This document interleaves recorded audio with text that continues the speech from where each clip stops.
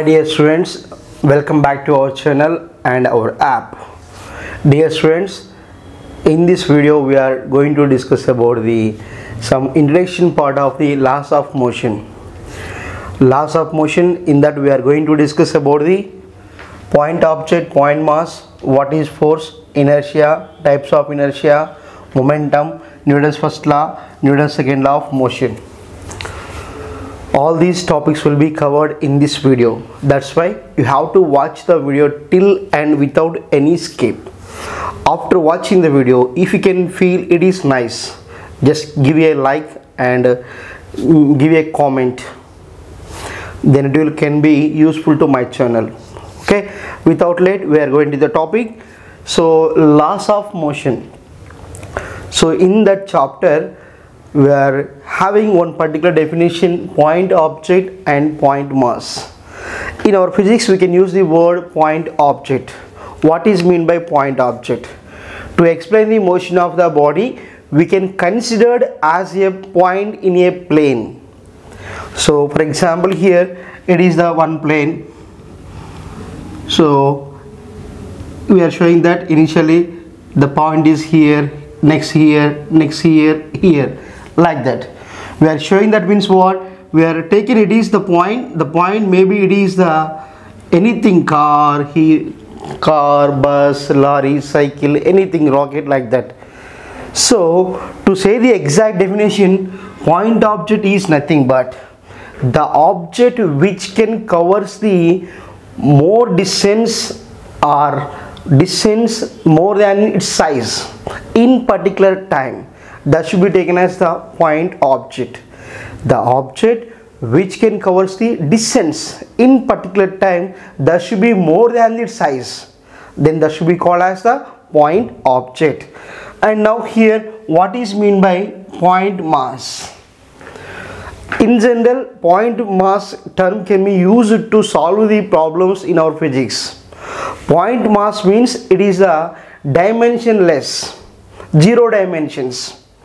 The mass which has zero dimensions, that should be taken as the point mass. It is a clear difference between the point object and point mass. Now coming to the point, what is force? What is mean by force? The physical quantity which can changes or tries to change the position of the object, that should be called as force. We are pushing the body or we are pulling the object. Pushing and pulling also considered as the force. During the pushing and pulling, we have to observe, is there any change in the position of the object or not. For example, one wall is there, I am pushing the wall, but there is no change in its displacement. It means that it is not a force. It is a force. It tries to change the position of the object. There is one small object is there, simply we are picked up and we can throw like that. Then also it is force. So we will discuss about the force clearly in the next video. Here generally the force can be divided into two types here. First one is the field forces or distant forces, and next one is the contact force. Force is the what it is, simply changes the position of the object or tries to change the position of the object. Is very clear. That force can be divided into two types: distance forces and contact forces. Distance forces, for example, them what we have: gravitational force, and next one is the electrostatic force. What is electrostatic force? And third one is the nuclear forces, and fourth one is the weak forces. All they are example for the field or distance forces. Why? Because you can take for example, this is the first body having some mass m1 and this is having some mass m2. Then obviously there is some gravitational force is acting between them. According to the universal law of gravitation, what we can write? F is proportional to m1 m2 by r square. So here these two bodies are not in physical contact. Even though they are not in physical contact, some force is acting between them. That type of forces are called as the field forces or distant forces. Even though the objects are maintain some distance, they are having some distance of separation. Even though they have distance of separation, then also some force is acting. That should be what we call field force or distance force. That's why gravitational force is the one of the example for that. And even though you can take the dipole or anything, whatever maybe, two charges are there, plus q it is there. Then there is some repulsive forces acting between them. Electrostatic force, the force which is acting between the two stationary charges should be called as the electrostatic force. That's why here two charges may be separated by some distance, then also here some force is acting. And similarly here nuclear forces, weak forces, all these are the example for what? Field or distant forces. And next thing is here contact force. So in that, frictional force is the best one to understand the contact force. Frictional force, and next one is the normal force or normal reaction, and third one is the tension. What is tension? So here, when any object is stationary on a surface, then there is some resultant upward forces acting between them. That should be what we call here normal force or normal reaction, and that should be balanced by some what we know, some weight it is there. Clear? And if the body is in motion, or if the body is in a rest, there is some frictional forces acting between them. Clear? This is the frictional force and this is the normal reaction. How these two are? These two are perpendicular to each other. Then the resultant of these should be here, that is the word F. Clear? Then what right here? Simply F square is equals to what? N square plus small f square we can write, and F is equals to we can write as n square plus f square. Here n is the normal reaction and F is the frictional force, and capital F is the resultant of those two. So that's why here normal force, normal reaction, both should be taken as the example for what? Contact forces. And if you can take a body is suspended, then also some force is acting in upward, that should be called as tension. Tension force is there. So we will discuss the types of tension forces in coming videos. Okay. And next thing, this is simply about the what is force. And next thing here, what is mean by inertia and which is the measurement of inertia. First thing is what is mean by inertia. Look here. Inertia. What is inertia? The tendency of the body to continue its state. That should be what it is called as the inertia. The tendency of the body wants to continue its same state of either it is rest or uniform or state of uniform motion.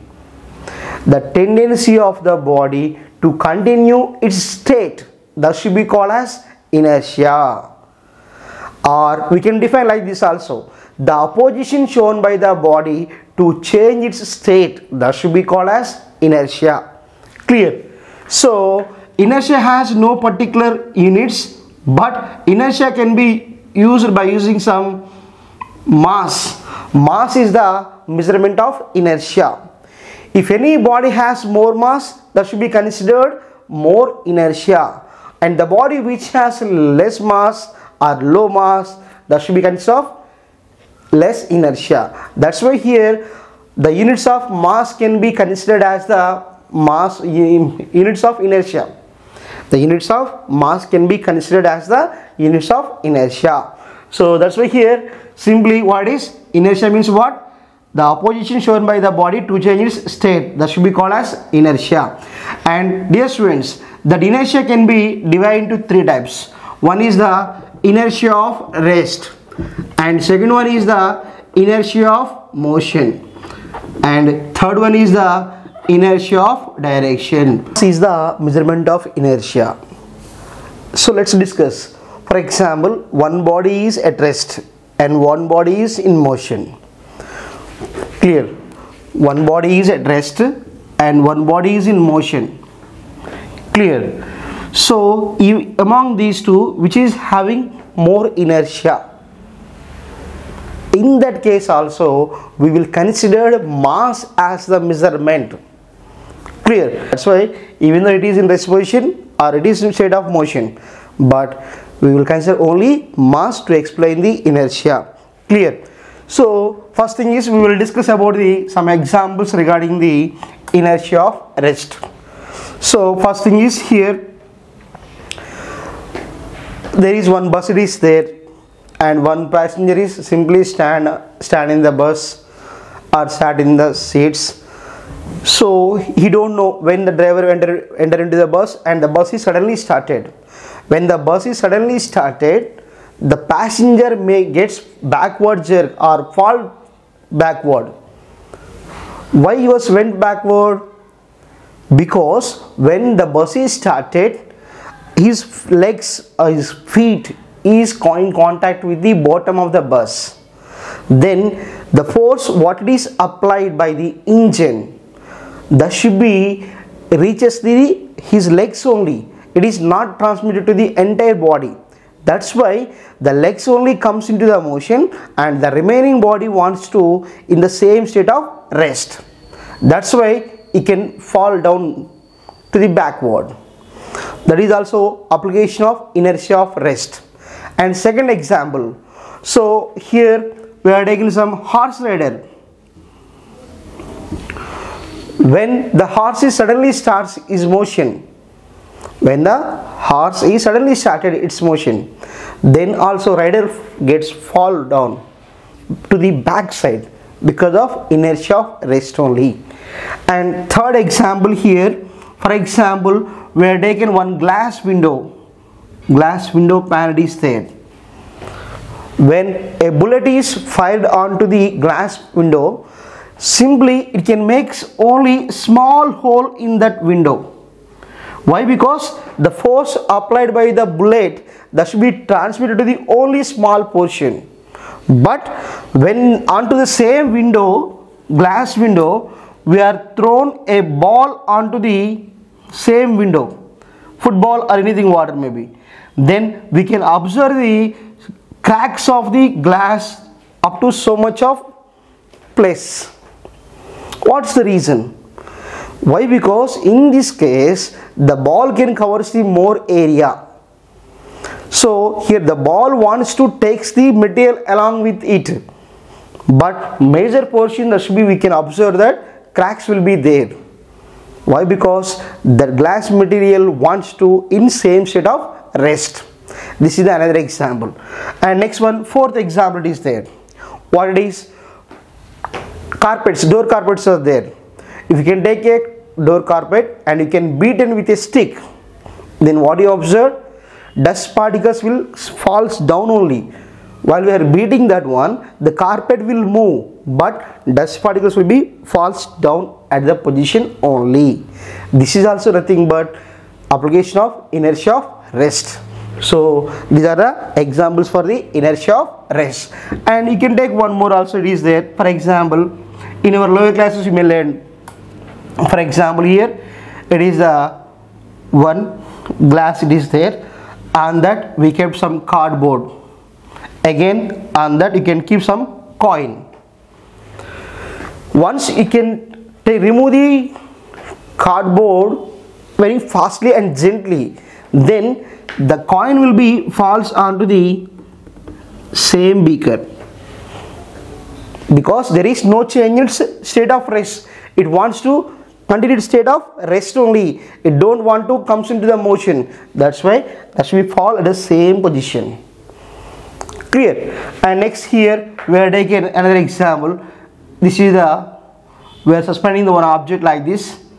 So I am going to say this is thread A and thread B, it is there. Thread B, it is there.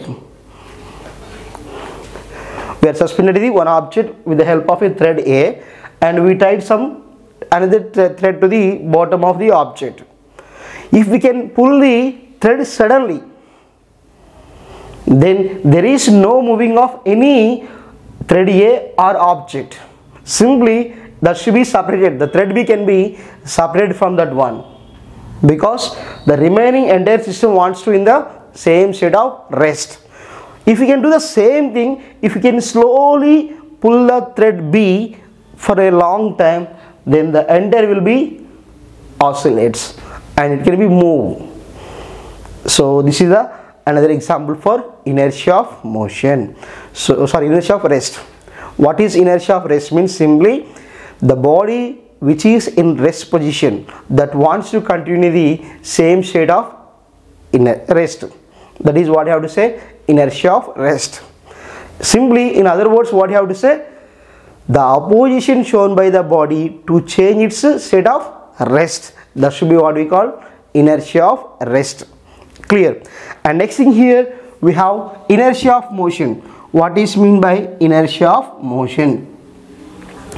Here again, the body which is in state of motion, that should be want to continue the same state of motion. That should be what it is called here, inertia of motion.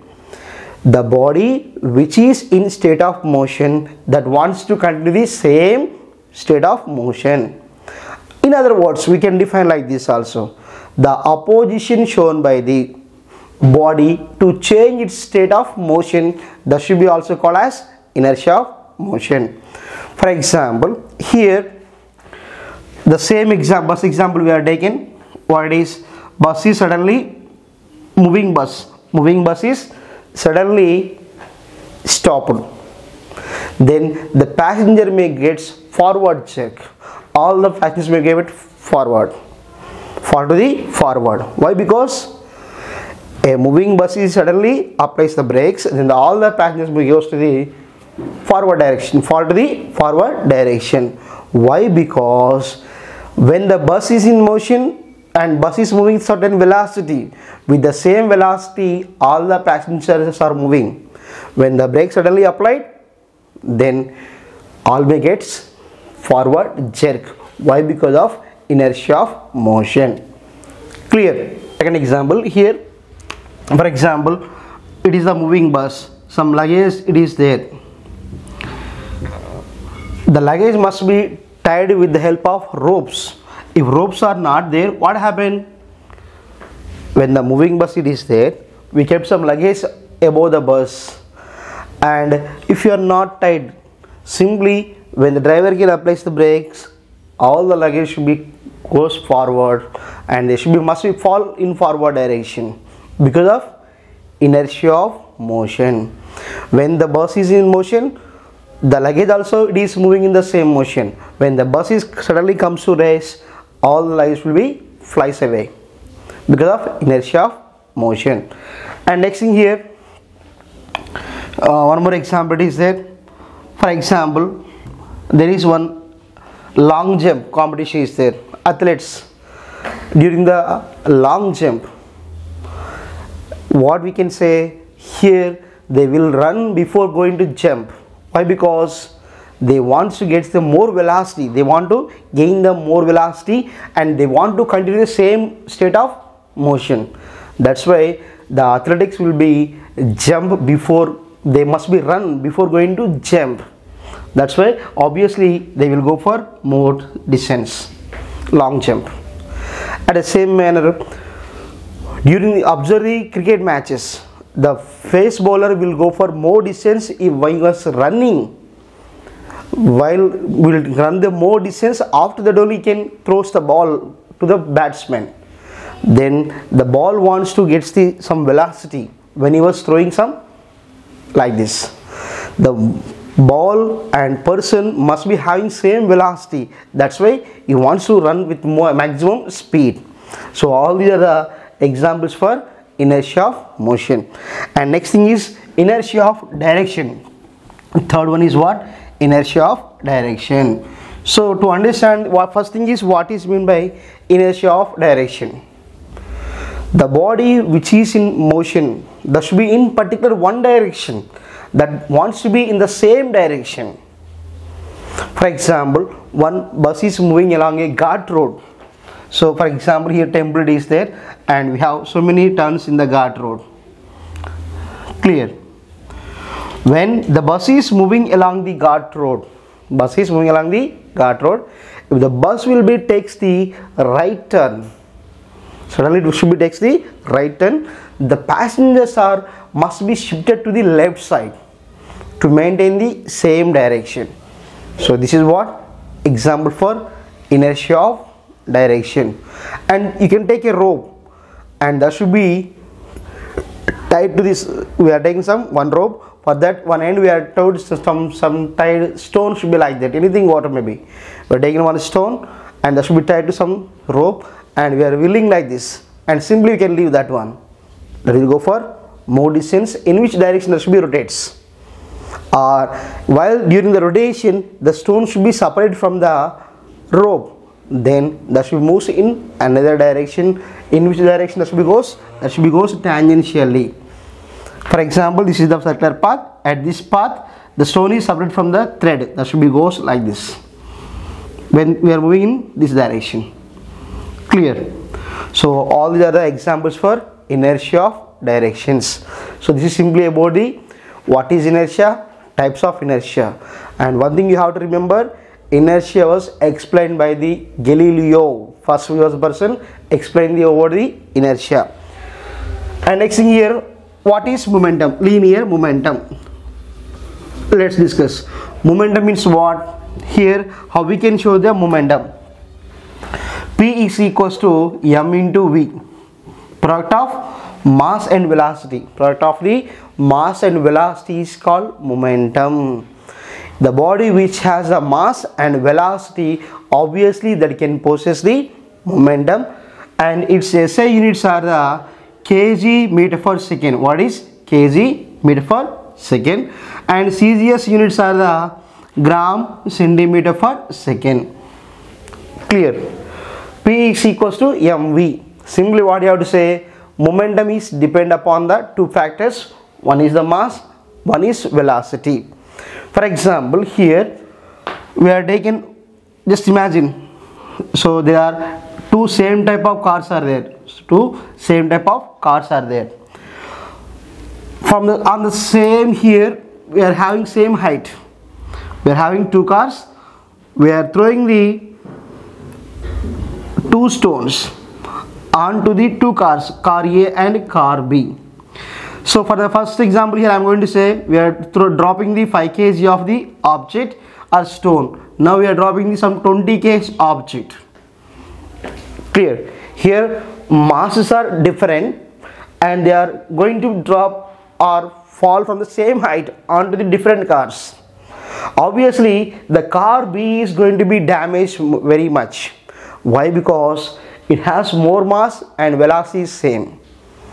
While we are freely falling, both should be having same velocities. Here obviously the car is going to be damaged because it has the more momentum.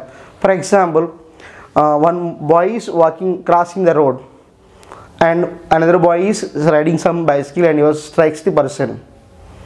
Then he may get some little bit injuries. If the same person is crossing the road and one lorry is coming and hit the boy, then obviously he will flies away because of momentum is more. That's why what you have to say, momentum is depend upon the mass and velocities. For example, he is the one boy. Simply we are keeping a stone of some 100 grams. Simply we kept over the head of the boy. There is no damage. Onto the same head we are dropping with some velocity. We are same mass, we are striking with some velocity 30 meters per second. We are hitting the boy with a stone like this. Then he may get injuries. Why? Because even though we are taking the same mass, for the first time we are keeping the stone on the head should be like this, and next here we are throwing onto the head.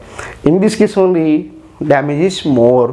Why? Because even though they have same masses, but velocity is different. When velocity is different, momentum also different. That's why you have to remember that momentum is dependent upon how many factors? S. And next thing here, when, for example, this is the body A and this is the body B, A and B. When both are having the same momentum, then we can write mv is equals to constant. mv is equals to constant. And obviously, m is proportional to 1 by v, or v is proportional to 1 by m. How these two are inversely proportional. When two bodies have same momentum, velocity is dependent upon what? Mass. The body which has more mass, that consists of S, less velocity. More mass, less velocity. Less mass, more velocity. So that is what inversely proportionality is there. For that, simply when P is constant, here it is what? Mass, and this is the velocity. Clear? So when P is constant, we can write the graph should be like this, inversely proportional, like this. When mass is more, mass is less, velocity is more. When mass increases, velocity is going to be decreases. Clear? And second situation, what it is here, mass is constant, then P proportional to V, P is proportional to V. When velocity is constant, then also P is proportional to M. Here M is constant. This is what? When M is constant. M is constant, and this is what? Velocity is constant. P is proportional to V and P is proportional to M. Simply the nature of graph is what? Straight line. Mass, momentum, and mass, velocity. When it is possible, V is constant, and here once again mass, momentum, here velocity and momentum, here mass is constant. So these are the simply about the linear momentum. So momentum also covered. Now we can go for Newton's first law. To explain the motion of the body, Newton gave three equations, three laws. Newton's first law, second law, third law. First one is Newton's first law of motion is every body will continue its state of rest or state of uniform motion along a straight line unless it is acted upon by some external force. That should be called as the Newton's first law of motion. Every body will continue its state of rest or state of uniform motion until some external force acting on the body. That should be what we call Newton's first law of motion. So it is clearly explains about the force. The importance of this one is it can define the force. For example, this is the one object. Clear? S. It is at rest position. Nobody is applying the force. That's why then that should be here it is state of rest. For example, this body is fixed here. We are not applied any force. That will continue same state of rest. If you can pick up and keep a side, then only this comes to the motion. Comes into the motion. And one bike is this there. It is already at a speed of some, for example, I am going to say 70 km per hour. If you are not applying any force, then that should be continued state of motion. Like that should be what I have to say. Every body will continue state of rest or state of uniform motion until some external force. When we applied some brakes, then only the body velocity changes and acceleration also changes. When the body is at rest position, its acceleration is 0. When we applied some force, then only this comes into the motion, then acceleration is changes. So here this object will comes into the motion when we applied some force only. That's why here this net or external force will decide the motion of the body. If external force is 0, there is no moving of the object. For example, this is the one object is there. One boy is pulling this side with some force 10 newtons and this side also 10 newtons. Another boy. Then obviously here net force is 0. When net force is 0, then that should be at same state. There is no change in its states. So that's why simply here, according to the Newton's first law, we can define the force. The external force only cause for the motion of the object. Internal forces do not affect the motion of the body. And here what it is, and Newton's first law also called as a law of inertia. What it is? Law of inertia, that should be said by the Galileo. Newton's first law also called as law of inertia. Okay, let's see now Newton's second law of motion. Newton's second law of motion. The rate of change of linear momentum of a body is directly proportional to the external force acting on it. Clear? This is the one body. Clear? When we applied some force, then obviously its momentum changes. For example, here if it is at rest position, that should be comes into the motion with velocity v. Obviously velocity increases. When velocity increases, momentum also increases. So for example, if you can apply the less amount of force 10 newtons, then obviously, for example, I am going to say 30 meter per second. Now we are going to apply some 50 newtons, then its speed increases from 30 to 60 meter per second. So when force increases, velocity also increases. When velocity increases, momentum also increases. So that's why here, but there is no change in its mass. You have to remember. Okay, when we are increasing the applied force, velocity also increases. So for example, here next thing is that when moving vehicle is there and we apply some brakes, applying brakes also for nothing but force application, then velocity is going to be decrease, then also momentum changes. So this is the Newton's second law, and that should be mathematically, we can show that F is proportional to dp by dt. F is proportional to dp by dt.